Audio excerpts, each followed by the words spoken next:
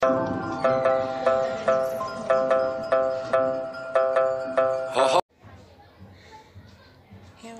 guys. I need to clean my throat. Ewan ko kung okay na ito. Kasi kahapon hinihingal ako palagi. Hindi ako pumasok ngayon dahil grabe. First week ng physical classes namin this week. Today's Friday. Hindi ako pumasok ng pahinga. I want to rest myself. Kasi alam mo yung exhausted ka everyday. Tapos I feel yung throat ko pa na medyo dry siya, tapos namamaos na ako. I don't like to force myself na to the point na hindi na talaga ako makapagsalita, and then hindi na ako makapagpaturo next week. So it's not easy to become a teacher, guys. Tsaka I'm having a neck problem. Nagkaroon ako ng stiff neck until ngayon, hindi pa rin siya okay. Pinamasas ako. I asked my husband to massage me last night. Tapos bago sabi ko, i-massage muna ako. Pero busy kasi siya. So, hindi niya ako mamassage. Ito yung likod ng ulo ko. Pag natatouch ko siya, trying to massage, masakit siya. So, parang tension ba? Tapos, stress sa pagtuturo. Ganyan, hinahabol ko palaging hinay ko pagsasalita ko. Grabe. Akala ko 5 pairs lang meron ako every day. 6 pala. I-start kami ng 9:15 until 11:15 yung schedule ko. Tapos 11:15 to 12 lunch break ko. Tapos after lunch break, continue naman 12 until 3 o'clock. 3 periods continuous. Walang pahinga. Continuous yung turo. Lalo na pag maliliit yung mga estudyante mo, you need to really talk louder, get their attention para mag-start yung klase. Tapos during the class din, kailangan mo control yung mga bata para pag-start ng klase, saka makinig ba, lalo na yung mga weak students. The more na weak yung mga bata, the more sila yung maingay, walang focus sa studies, hindi nakikinig ka na. So, this is not the first time it happened to me. Last year din, first month ko ng pagtuturo, nagpa-check up ako sa doktor kasi talagang I suffered a lot with my throat.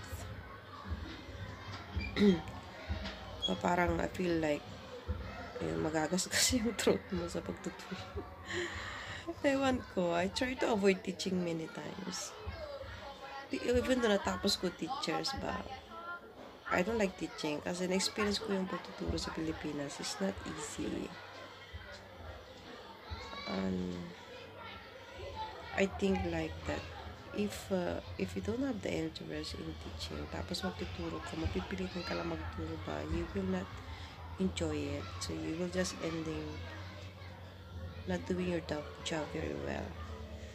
Pero iwan ko dito sa Nepal, parang I was like, parang lagi akong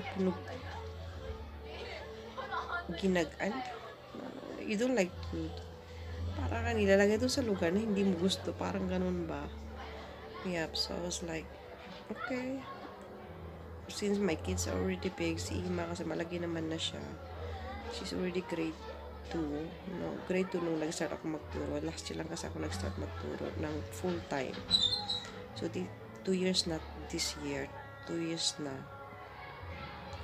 So, I kind of, nag-enjoy ako nung sa online kasi nga, medyo makontrol pa. Tapos, hindi continuous yung teaching. In a day, I have like 4 periods lang. Kaya, okay pa ako that time. Kaya pa. Pero this time, yung physical class na kasi, grabe, full time na talaga.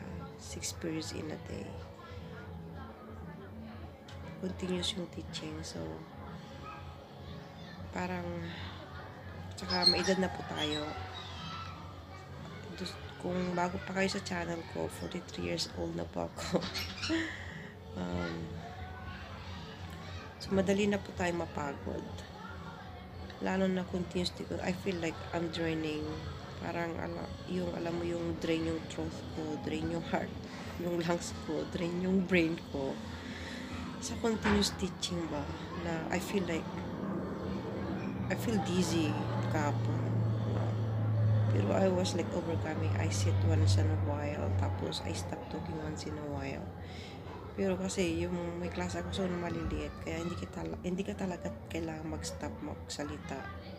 Especially English pa naman yung subject ko. I really have to explain with the kids para maintindihan nila. Ayoko yung kasi yung sa klase ko na pinagsusulat na yung mga bata. Ayoko yung ako yung nag-rest. Kaya gusto ko yung explain ko talaga yung topic ko kung sa lahat ng mga bata maintindihan, even to the weakest kid pa. Maintindihan nila yung topic, yung lesson ko. Kaya talagang I really have to exert my effort talking more. Pero ngayon, I feel like, oh man, right now,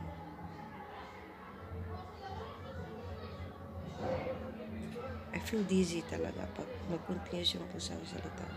Para akong, kahit nakahiga ako, ano ba yan? I don't like to have self-pity. Pero parang maiyak, ano ba yan? Self-pity ba yan? It's not easy job. Alam mo yung isang teacher dito, old teacher, nagka-cancer siya. Throat cancer siya because of teaching. She keep on scolding. She's a good teacher, I heard from the previous principal. She's a very good teacher. She was loved by the students. Even though, mabait kasi daw siya. Tapos, she like, lagi siyang sumisigaw. Although, hindi niya pinapaglit niya mga bata. Kaso, she need to speak louder daw. Kasi nga, mga bata kasi may ingay. Kailangan talaga sila i-control. You need to be strong to control them. Kaya I was like, I don't like na mangyari yung point na I have to get sick, cancer, oh my God. Nakita ko yung photo ng sister na yun. Ewan ko nasaan na, wala na. She's a small girl. Hindi pa naman kinasal. Single siya, nagka-cancer siya. She was like in a chemotherapy sa India. Oh my God. Naalala ko siya this time. Kawawa naman talaga siya. Kawawa talaga yung mga teachers. It's not an easy job, guys. Continuous ka magtuturo. So, sana hindi yun mangyari sa mga ibang teachers. And, you know what? Gusto kong ma-feel ng mga estudyante ko na teaching is not easy. So, you have to be a good student. Kasi, sabi ko, tinanong ko I challenged my students. Tinanong ko sila. So, who among you guys would like to become a teacher in the future? None of the students even raised their hands. One of them ayaw nilang maging teacher. Kasi alam nila na it's not easy job. And it's not making a lot of money. You don't receive much money in teaching. We don't receive much money in teaching. Hindi malaki yung sweldo nila dito. Tapos parang walang respeto yung mga parents, yung mga students sa mga teachers. Like they put everything, yung the blames, yung work sa teachers, yung mga result ng mga bata. Bakit sila mababa yung grades, may yung useless studies, ganun ba? It's not easy. So, I feel like as a mother and a teacher, I could really feel and understand mga teachers. So, I don't complain about my kids. I push my kids more to do with their studies. And I even said to my fellow teachers, dahil yung bunso hindi nga natatapos yung work niya, sabi ko, give her punishment if you don't do her work. Even I myself give punishment to my kids, my students, I mean, explain to my students that they have to listen. They have to, do not give burden to the teachers. Kasi later on, baka wala ng teachers na magtuturo. Sa hirap ng work na to, ng job na to, tapos malit lang pa naman ang sweldo. You need to deal with a lot with the parents. Tapos mga bata ngayon, mga generation ngayon, ang hirap i-discipline. Walang respeto sa mga teachers. I don't know if I'm going to continue teaching next year or not. Though I'm enjoying teaching actually with the small kids. I want to change the mind of the students, of these young people na they have to think of the how difficult teaching is, yung work ng teachers, saka yung effort ng mga parents nila. Yeah, so anyway guys, thank you for watching and have a good day everyone. And see you to my next vlog. Ayaw ko munang magsalita more. We will update you to my next videos.